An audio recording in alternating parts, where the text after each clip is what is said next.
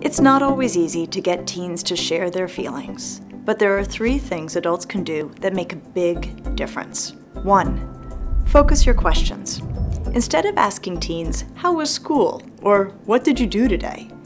try asking more focused questions, such as, "What was the best or hardest part of your day?" or "How are you liking the book you're reading for class?" Teenagers are more likely to open up if we steer clear of broad topics in favor of more specific subjects.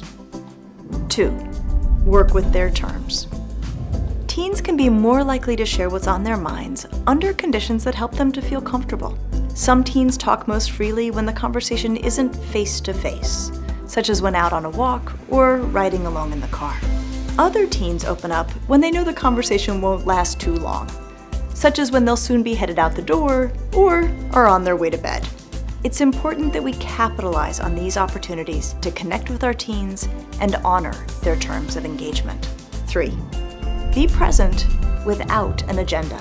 Teens really appreciate it when adults provide their agendaless presence. When we are around, but aren't asking the teenager to do something or asking a lot of questions. Set aside and protect unstructured time to be with your teen. Just being together is an important way that we connect with our teenagers, and it's often in the quiet times that teens feel most inclined to share what's close to their hearts.